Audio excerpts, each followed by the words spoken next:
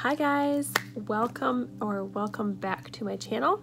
If you are new here, my name is Brittany and I make homeschool videos with my two daughters. I have a 4-year-old and a 2-year-old, and in today's video I am going to be going over the little toddler binder that I made for my 2-year-old. So we just started doing some top schooling and a little bit more advanced learning activities with her, and I started implementing a learning binder with her. This is something new that I didn't do with my older daughter at all, but I've seen a lot of other homeschool moms start doing it with their young kids, and so I thought that I would use one with her. Her name is Samara, and she just turned 2 years old, and we've been doing this for a couple of weeks now too.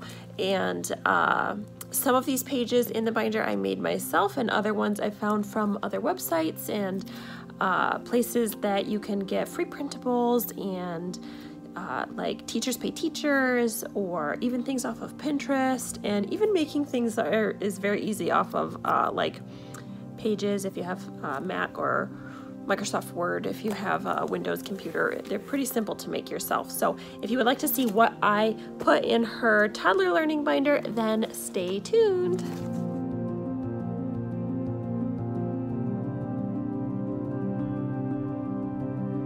Okay, so this is the binder that I put together. I just made this myself on Pages, and this is just a regular 1-inch binder that you can find from just about any store, Target, Walmart, anywhere. And then when you open it up, you see the first page, and that is our characters' emotions page. And this is one that we do and talk about emotions and what might make you feel those emotions, and you know, we'll point to one that she's feeling that day. And I do this with my older daughter too, so she gets to see her do it. And Layla is a little bit better at understanding emotions than Samara is at this time, but it's always good practice.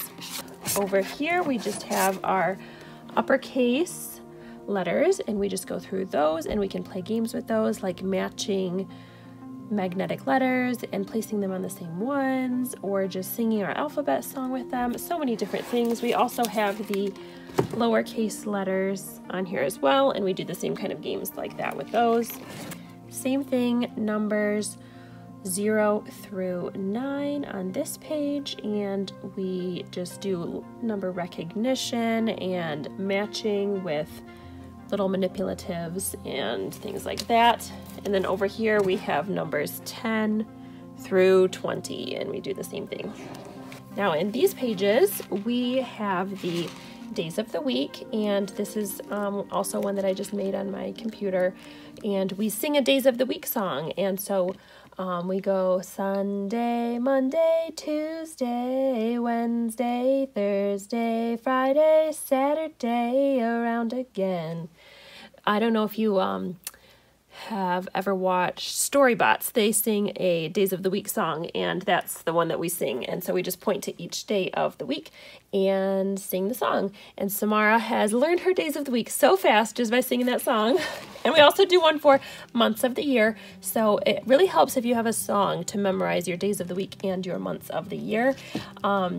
But I want to make these look a little bit nicer. I made some different ones for one of my friends. She made a toddler binder for her daughter, and I helped her with some of the pages. And the ones I made for her looked a lot nicer than the ones I put in Samara's binder. But these are just nice to go through every day or a couple times a week, something like that. And then we have the seasons that we talk about. So we'll talk about how many seasons there are in a year, and what happens in springtime, the flowers bloom, and what happens in the summertime. It's hot and it's sunny and we can go to the beach. What happens in fall? The leaves fall off the trees. What happens in wintertime? It's cold and it snows, and we just go over the seasons that way. And then here is another page that I just made by myself. and I laminated it. And then these little Velcro things I just bought off of Amazon. I'll link those in the description below. All of these materials I'll link in the description below for you guys. But I just printed out her name and a picture of her so she can recognize that this page is about her, and then she has to take the letters off and then match them under the one up here to make her name. So I'll demonstrate. S goes under the S, the A goes under the A, M goes under the M, A under the A, R under the R, and A goes under the A. And then it matches the one on top, Samara. And she loves this one. This is probably her favorite page. She always wants to skip through the other pages and hurry and get to her name. She loves apples, and I thought this would be fun just for color matching. And so, oh, let me get the little things I have from the back. Hold on. So in the back, I got one of those, these little pencil holders for your stuff in your binder.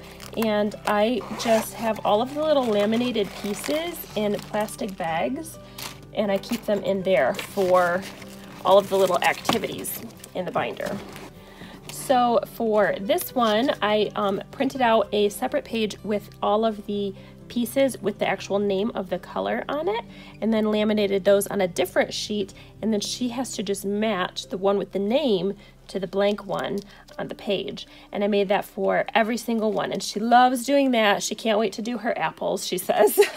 And then same thing on the other side, we have matching shapes, and the shapes are all different colors. And so I have the shape printed out with the name of the shape on a different piece of paper, and she just has to match it to the right one, and she knows it's a triangle. And so sometimes I'll give it to her and I'll say, triangle, find the green triangle, and then she'll find it. And then once she gets better at it, then I'll ask her what it is. What shape is this? What color is this? Can you find the one that matches? And then she'll find it. That way I know that she's learning and I'm not just giving her all the answers all the time. Now this page is a little bit more difficult because there are multiple shapes that are the same, but they're different colors. So she has to recognize that, okay, it's a circle, but there are 3 different circles. Which one does it match to? It's a blue circle, so it matches here. And then she just has to do that on all of these, and she loves this one too. These are such fun activities for kids. Honestly, she loves every single one of these pages. Now this one I made myself as well, and this one is just discriminating between size. And so I'll ask her, where is the big dog? And she'll point to the big dog. Where's the small bus? And she'll point to the small bus. Where's the big cat? Where's the small house? Just so she knows, I understand that she knows the difference between big and small and can discriminate between the two. Now, this is one that I got off of toddschooling.net, and I love their website. You guys, they have so many free things on their website for binders like this that kids love. And it comes with all of the little hats that match the colors. If I can find one. Here we go. So as you can see, the little hat that matches the penguin, and you have to just find the right penguin with the missing hat and put it on. And all you have to do is print these out, and I stick them in these little plastic sheets. Sometimes it's better than laminating them, depends on what you like to do. But she loves doing the penguins and their little hats. And you have all these different colors that they can match, and my kids love doing that. This one is also from toddschooling.net, and this is a really fun one because it's ice cream cones. What kids don't love ice cream cones? Seriously. But it's just another way to discriminate between different shapes, and these ones don't have any colors, so it's a little bit harder. They will have a colored piece, and they have to find the ice cream cone that it matches. And they have a lot of fun doing this one. It's, if I could find out where the Pentagon goes, but they enjoy doing this page as well.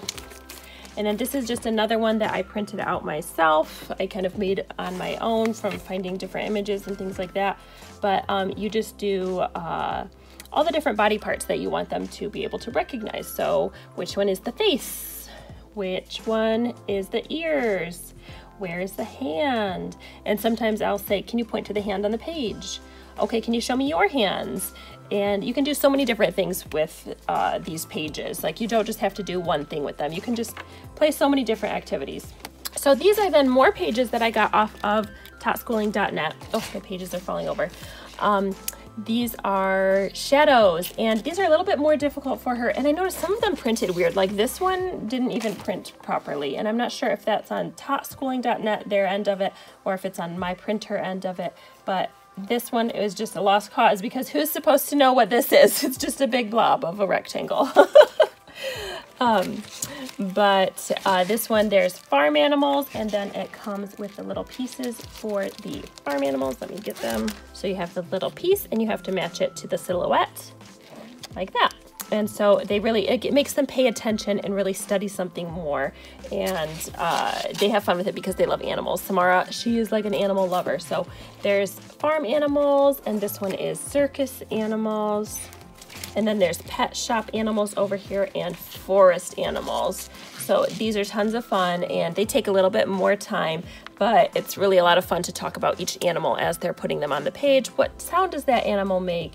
And where would you find that animal? In the forest or in the zoo? And so they have a lot of fun doing those kinds of things. Samara, she's a big animal lover.